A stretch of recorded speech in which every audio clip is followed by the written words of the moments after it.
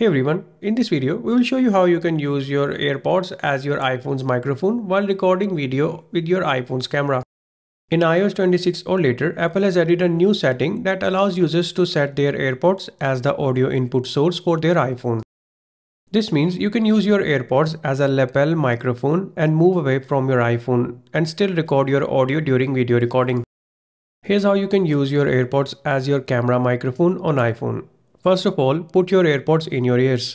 Next, open the camera app or any other video recording app of your choice.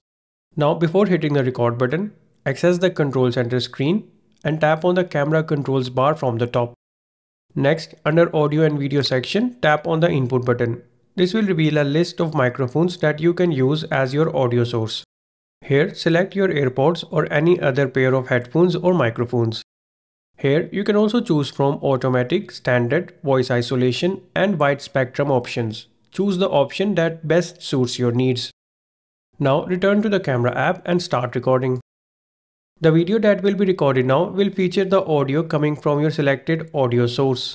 This means if you selected your AirPods as your audio source, you can put your iPhone on a tripod and move away from it, and your video will still feature the audio as if you were standing right next to the iPhone.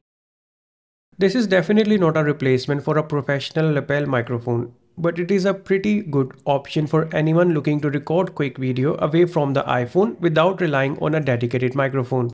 That's it. This is how you can use your AirPods as a microphone for your iPhone video shooting. If you like this video, then be sure to hit the like button and subscribe to our channel for more iPhone tips. Thanks for watching.